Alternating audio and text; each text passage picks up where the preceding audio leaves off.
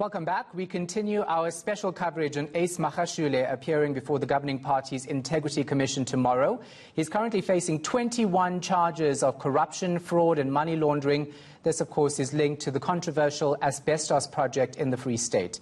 Now, ANC veteran and NEC member Ike Moroe believes Magashule should be pushed out of the party. Let's find out why. Thanks for your time, sir. We appreciate it. So you reckon Ace Magashule must be pushed out. Tell us why. Well, I'm not an NEC member. I'm the member of the MK Council, National Council, NEC, not the ANC NEC. No, he must really give ANC a break. It cannot be, that he is appearing before the court facing 21 charges.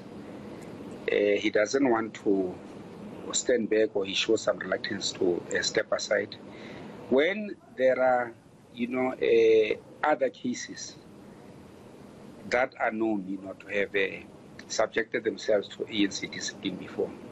I remember the case of Tami China Dudu, who was charged for murder and conspiracy to murder. He was charged. He was told to step aside immediately. He appeared in court. His membership of the ANC was suspended. His position as an MEC was removed from it, and he was also removed from being the deputy chairperson of the ANC in the Northwest. He went on and was acquitted, and even after being acquitted, his positions were never restored. I don't know with this other fellow, why does he find it so difficult just to be exemplary and do exactly what other comrades are doing once they appear before the court, like he is appearing before the court, yes. So you have been quoted as being one of his one-time advisors. So you know him pretty well. You don't trust him?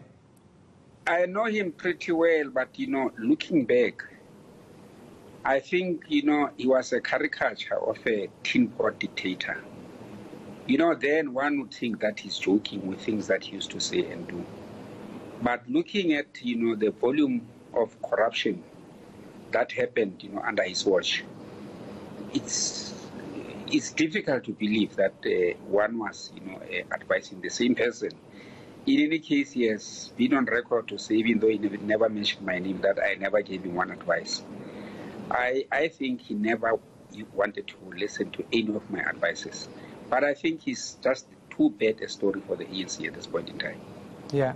So given your experience with Ace Magashule and how closely you worked with him back then and what you know now as a member of the ANC, do you think he's dodgy? I think he is dodgy. Let me explain why I think he's dodgy. On, was it Monday or Tuesday, the president read a statement containing the decisions of the NEC. Yesterday, he took the same statement, read it, to the national media, and gave his own perspective. But not only that, I was not very involved in ANC politics in the province. But there are legends, stories of how he used to change lists, of people who were supposed to be elected to the PC. All these things are now coming clear. I remember one of the issues that, there was a concern about before the national elections, was that he changed, the lists. Well, I think there's something wrong with him. Ethically, I think there's something wrong with him. So who's protecting Ace Magashule in the ANC? Because he does have people who are on his side. It is very interesting to see people protecting him. I think it is likely that there are people who don't know him quite well, or there are people who are most likely finding themselves, on the other side of the law. You look at the support, the people that he was with at that stage outside the Bloemfontein court. All of them, have got, in one way or the other, issues that they must answer, to. So I think he is basically being protected by people who are on the wrong side, of ANC principle, disciplines, constitution, and the laws of the country, in a way. Which people? And are they in the top 6? At the court, there was none from the top 6.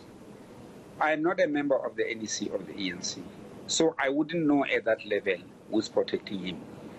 But I know for a fact that he has hollowed out the ANC, in the province. I know for a fact that the majority of people who support him in branches are people who don't know the ANC from a bar of soap, who cannot even quote you, one simple principle of the ANC. Those are the people who protect him. Those are the people who joined the ANC for his sake, because apparently they're getting something out of being members of the ANC, through supporting him. Yeah. One last question before I let you go. Of course, Magashule is appearing before the Integrity Commission tomorrow. Do you reckon he will, after this, perhaps step aside pending this criminal case, or not, given the character you have spoken about now? I am not sure, what he would be appearing before the commission for. Because there are two things here, that are of concern. One is that if he's going to appear to explain, his case, that is not the right place, because that would be sub judice. He must go and explain himself before the courts. If he is appearing, to explain or give his understanding of the 54th resolution, 54th conference resolution on corruption, then it's a problem, because that resolution was discussed, thoroughly for 2 days, in fact, in the last NEC, as the president, pointed out. So I'm not even sure why he's appearing before the commission. Well, he's also said to, be volunteering to appear before the commission. I don't believe he's volunteering. I believe he was summoned at some stage to appear, and he gave, excuses why he cannot appear. He is just buying time, He's buying time for some reason. But all in all, I think the Integrity Commission has been thrown, a curveball to say that he must appear before IPA, because anything that needs to be said, anything that needs to be done, has been said and done. The only thing that in my mind has to happen is that he must step aside and give ANC, space to breathe, and give himself enough time, to start working on those 21 charges that he's facing. Very quickly, before I let you go, would you say the ANC would be a better organization without Ace Magashule? Certainly, I don't have any doubt about that. Much, much better organization without him. Because I'm definitely sure that without him, without the character that he is, even those people that he has confused, who seem to be, supporting him now, would come to know the better side of the ANC. The ANC that is committed to saving the people, not individuals. And another one, because I have so many questions for you. Do you think the ANC has only acted against Ace Magashule because the wheels of justice is forcing it to do so, now that we're seeing him in court? Would they have acted if we didn't see him face criminal charges, despite all the allegations that were out there, especially at the Zondo Commission?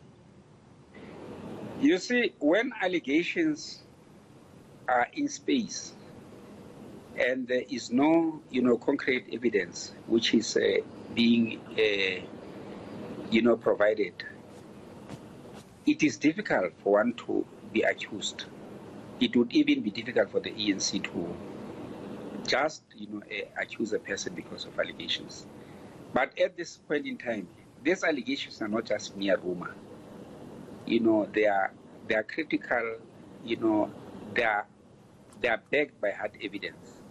And I think it is right that the ANC is looking at him now, and asking him to stand aside now, not before, when those allegations were mere rumor.